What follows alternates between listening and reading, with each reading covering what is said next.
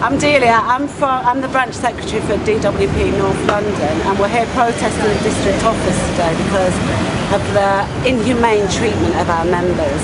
We stumbled on, or we were sent by accident, a spreadsheet predetermining people's sacking, our members' sacking, under the pretense of performance improvement plans. Now, these performance improvement plans have been described to us by district management as a coaching mechanism, but clearly this is not what they're being used for.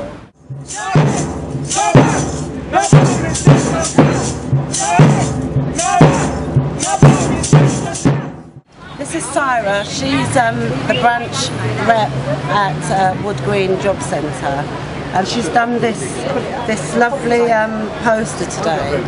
And what this is about is, while our members were in their offices suffering and working under this terrible regime, senior management thought it was a good idea to go to a barbecue, paid for of course by taxpayers' money. You know, this is the kind of disrespect that our members will not tolerate. Whilst they're trying to reduce headcount because they say they have no money, they're using taxpayers' money to pay for a jolly in the park. It's a disgrace, and our members will not tolerate this. Do you agree with that, Syra? Yeah, totally. Totally.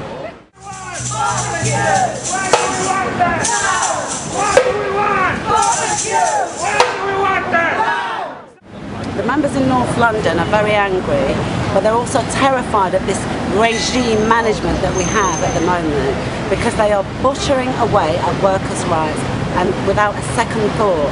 So we're here to let district management know that if they don't, stick to the agreement that they made with us, withdraw all of their warnings via these PIPs, we will be out here time and time again, and it will only get bigger.